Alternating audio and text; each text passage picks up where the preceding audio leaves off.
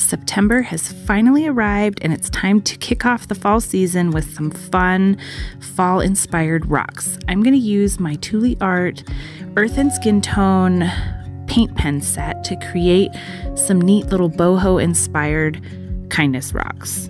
Now that I've picked out my color combinations, I'm just going to start by creating some color blobs, is what I'm going to call them. So imperfect little blobs of color, and I'm going to fill them in. They're going to come in sets of 3 on each rock, the color combinations that I picked out that you saw a little bit earlier.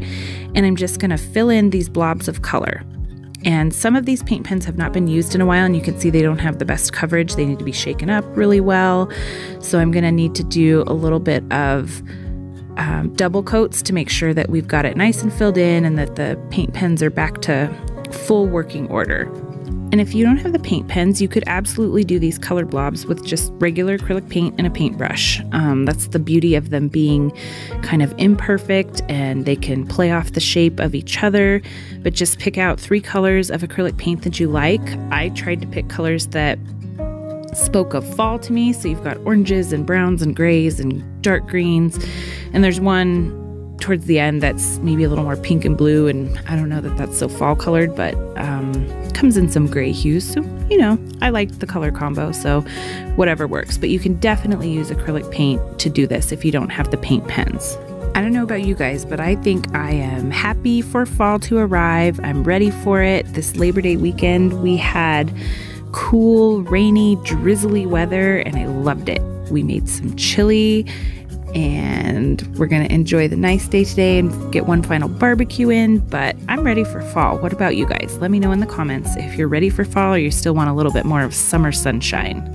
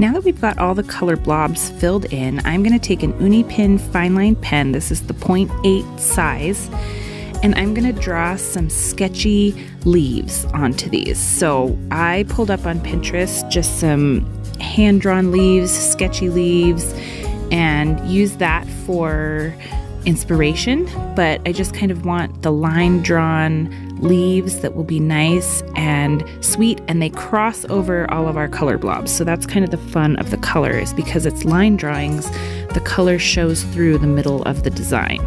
And you can add little accent lines, and you can use the shape of the rock to add more little accent leaves and kind of foliage designs.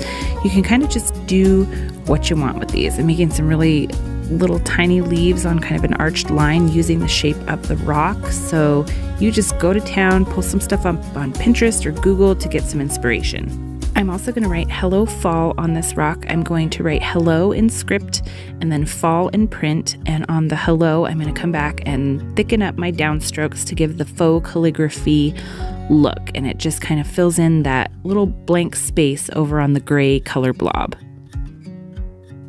And this is the lighter color rock with my questionable fall colors, but I decided I was gonna play around with kind of a heart-shaped leaf. It's like a flipped upside down heart, and I'm gonna add the normal leaf lines in there, but then I started to get a little bit Zentangle-y with it and just adding extra lines all over the place to kind of create tons of little, are they called veins on a leaf? I feel like I always end up with some sort of technical question about nature or whatever is going on these rocks, but I'm going to add these sort of veins, that's what I'm going to call them, to the leaves. And it reminded me of sort of a Zentangle design to help usher in fall.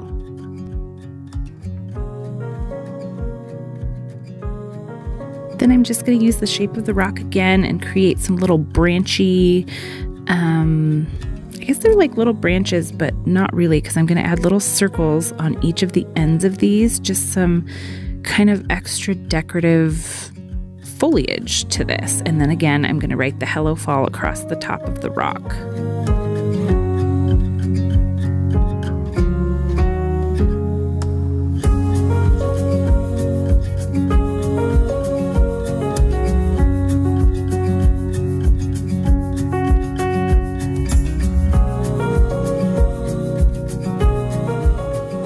Now, some of these rocks were really dark, and I had the idea to get out my Pen Touch Gold paint pen. I believe this is a Sakura pen. It's linked in the description, but I thought gold might really show up on these darker colors. So I'm making another leaf with the gold marker. It ended up being perfect for the leaf, but when I wrote the Hello Fall, it was a little hard to read, so I did end up coming back and adding some shadow with a black pen, just so that the writing stood out. But I thought the leaf, this color just popped. It was really pretty. So I made a leaf with some accent veins and wrote Hello Fall. And this screams fall to me because of the gold and the browns and the green. It's just perfect fall colors. Now in this rock, I decided to get out my Posca PC1MR, which is a little bit thicker than the Uni Pin fine liners. So this one's black, but I'm kind of going to use black and the gold on this one. So I'm creating those little branchy accents using the shape of the rock, and I'm going to write Hello Fall in the middle using the faux calligraphy and the print. But then I'm going to come back in with the gold pen, and I'm going to add gold dots to the end of each of the branches. And I really like how this one came out because it gave a nice accent of both the black and the gold. Just enough little shimmer and shine and perfect little fall colors. Slap a little resin on these babies and look how pretty they turned out. Have you started on your fall rocks yet? Maybe you've already jumped into Halloween. I know a lot of people are. I even saw a Christmas rock the other day. Whatever you're working on, thank you so much for stopping by to watch. There's much more to come. I have a lot of ideas jotted down. Take care, and I'll see you next time.